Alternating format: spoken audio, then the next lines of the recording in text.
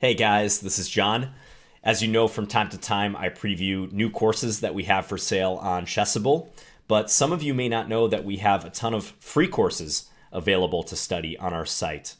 And it's one thing we're very happy about over the past few years that Chessable has been around, that there's a number of free courses that anyone can go on and study. So I wanted to draw your attention to one such course and the user who created that course, and also tell you about a couple new features that we've implemented recently on Chessable. So the course we're going to have a look at is Knights on the Attack. It is by the user AlanB. And before we look at Knights on the Attack, let's check out AlanB's profile, because I am a big fan of AlanB's work. So he is a PhD. He's from South Africa, and you can read his profile. He's very passionate about chess and teaching chess. Here are the courses that he's published on the site.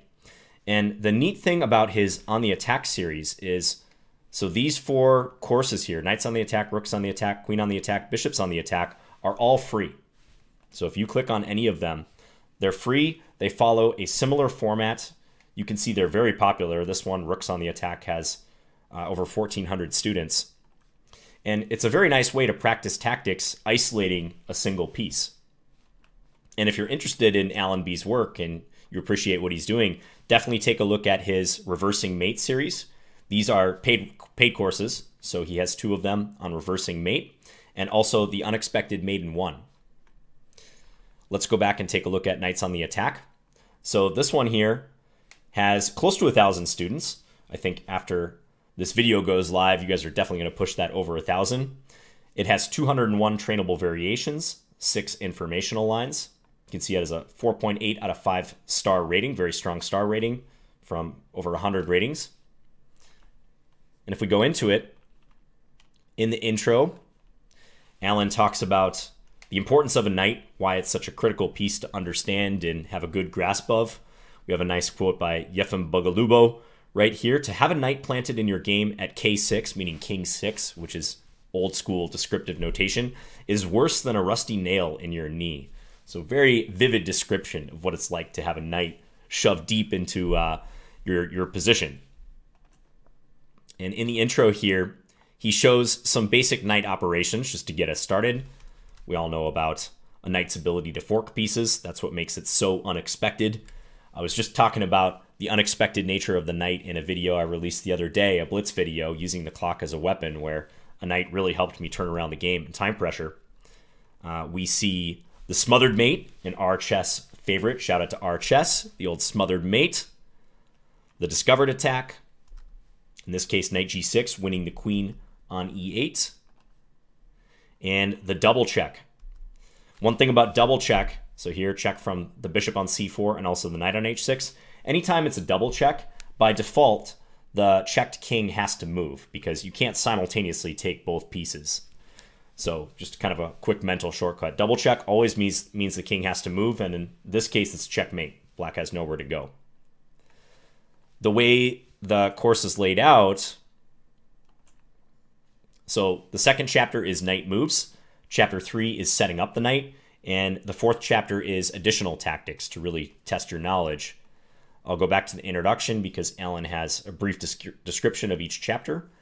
So in the first chapter, Knight Moves, find the knight move. This introduces the patterns. This chapter is ideally suited for beginners. So yeah, if you're new to chess or you just want to get like those real basic operations down with the knight, definitely that's the good chapter to check out first. And in chapter 2, it gets a little harder because you often have to find a continuation before the knight really does some damage. So I've already studied all the variations in this course and I've really enjoyed it, but let's overstudy a few lines just to kind of see. So Knight Moves, you can see that this one consists of 100 exercises right in this one chapter here. And let's click on one at random here to overstudy. So exercise 77 here, white to move. And I am liking Knight F8 because I noticed this rook on G1 has the black king cut off here. And also this bishop on D4 is controlling the H8 square. So if Knight F8 is a safe move to play, which it is, that is checkmate. Okay, let's do another one. How about one for black? Number 61. Let's overstudy this. Okay, So the king is attacking the knight on f4. Rook d3, not possible, it's covered, but we have knight g2 check. Notice the white king is also getting cut off along the second rank, so knight g2 check is checkmate. So this chapter, ideally suited for beginners and those of you who just want to drill your tactics with knights. Some fairly straightforward examples here. Let's do one more, exercise number 32. Okay, a little tougher on this one. So here, first thing I notice is that this knight is pinned. Now, we could take this pawn on d4, but then black will take here. So I'm actually looking towards this other knight. Maybe we can play knight c3, which is a nice little operation taking advantage of the pin here. So if d takes on c3, queen takes d5 is possible. Yeah, and if knight c3, black takes our knight on f3, we can take on d5, black can take here, and then knight c7 check and go for a fork. Okay, so using a knight, getting into the game, using a pin. Okay, and I think we may have this line that I just mentioned. Yep, check, and go in that rook in the corner. Okay, and I should mention that some of these lines are commentated by AlanB. In fact, quite a few of them are. So that is the knight moves chapter. Let's go into setting up the knight. And again here, starts with exercise 101. If we scroll all the way down, 50 problems in this one. A little bit more complicated. Let's overstudy another one here. Okay, so white to play. Looking at our forcing moves. Two forcing moves here. G takes h7 check. Also queen takes rook. My eye is immediately drawn towards queen takes rook because I can follow with rook takes h7 at that point. And then when the king goes to g8, knight h6 will be checkmate. Whereas if we play g takes h7, the king hides on h8, and often that pawn on h7 will be a hindrance to white's attack. So queen takes rook, force black to reply, takes. Notice black cannot come out to f6 because that's covered by the knight. Also, this pawn is defended by the bishop. And now we bring the knight in. So as you can see, setting up for the knight to come in. That's the whole point of this chapter. Let's do one more from this chapter. Let's do, from black's point of view, 141. Okay. So black's down material here. I guess there was probably just a queen capture on this square. Forcing moves, we have knight f3 check. We also have rook g2. Ooh, I definitely like rook g2 because the king would have to go to h1, and then the knight slides into g3. Nice pattern. Yeah, with both knights combining. This knight on h4 being critical to defending the rook. Okay. And let's try a couple problems from the additional tactics chapter. Very last one. So this one, if we want to click on the intro here, he has a separate intro for this. So an extra chapter of knight tactics. Not all the moves are knight moves, nor do the mating puzzles always end with a knight giving mate, but the knight move will be an important part of each variation. And one thing, yes, I wanted to mention, I think he mentions this in the introduction, but all of these are taken from games and examples from strong players. I think here he says all the starting positions of this chapter are from games of players whose rating is above 2,500. If I'm not mistaken, I think in the very first section, yeah. He says all the positions are from games of the past 20 years and of players who have a rating of at least 2,200. So that's always an interesting thing when an author adds real-life examples. I personally enjoy studying real-life examples more than contrived positions, even though I think studies, chess studies, and compositions can be interesting. It always makes it a little more real, to me at least. So interesting to note that Alan put in the research to find these games and examples. So let's try a few from the additional tactics, which, yeah, there's 50 examples in this chapter, 50 exercises. Let's try number 19. Okay, white to move here. This pawn on d5 is hanging with check, but black can take. I see another check that we have queen c6, king over, and knight d7 is mate. So this just seems to be a mate in two. Okay. Yep, so setting up for the knight to come in. Let's try another one. Let's try... I guess I've been alternating white-black, so let's try another one from black's point of view. Okay, here.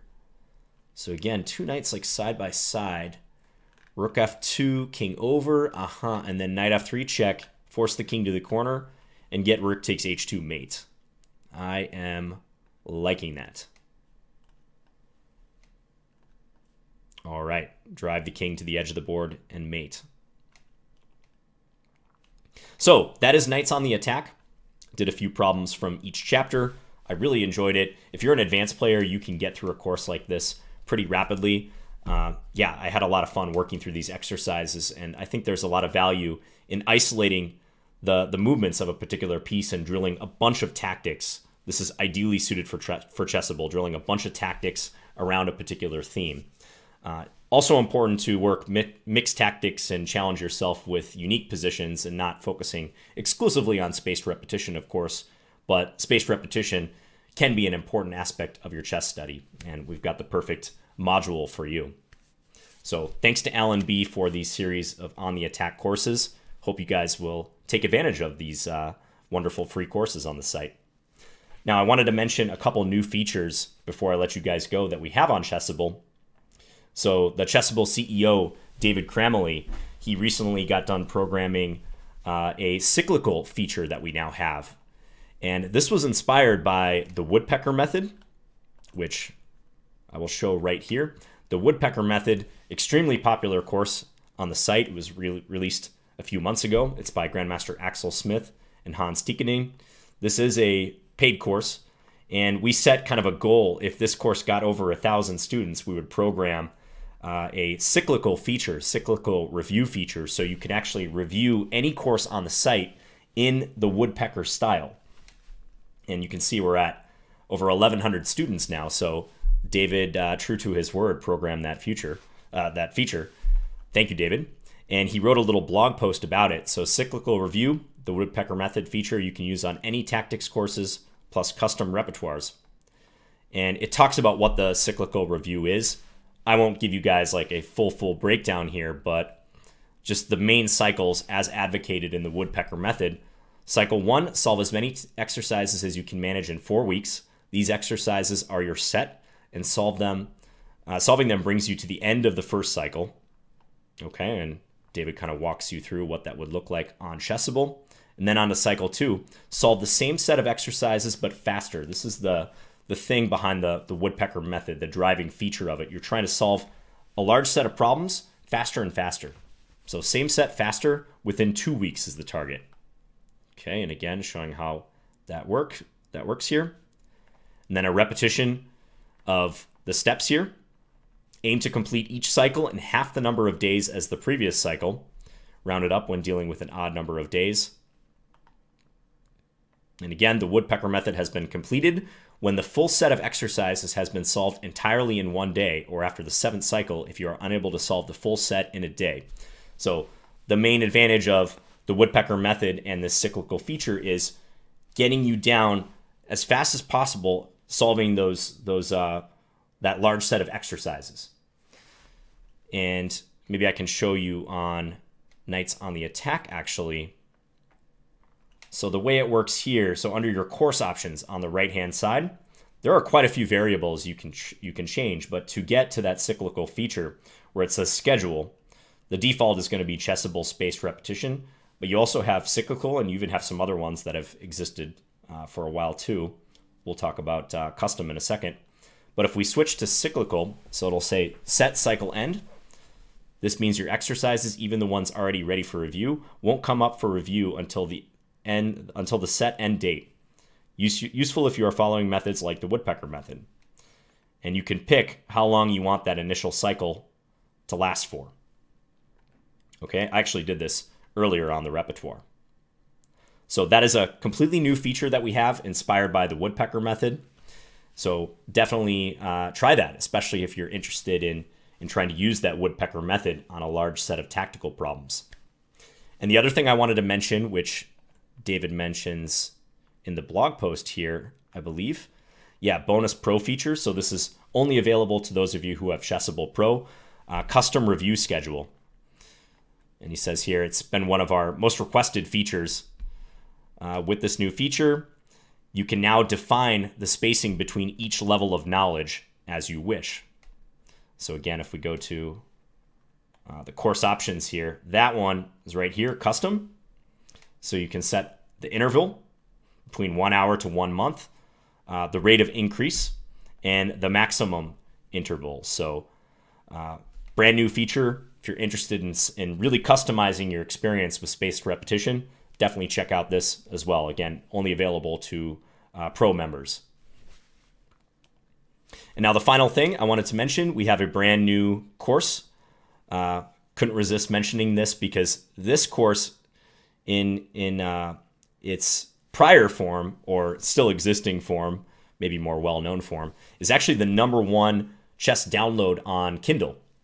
So, and that is Tactics Time. It's by Tim Brennan and Thea Carson, and the publisher is New in Chess. So Tactics Time, right now it has 161 students, and it's 1,000 trainable variations of, I would say, beginner level problems. It focuses on very straightforward problems, but if you're interested in more tactics work, then Tactics Time, now on Chessable. Some of you have requested it.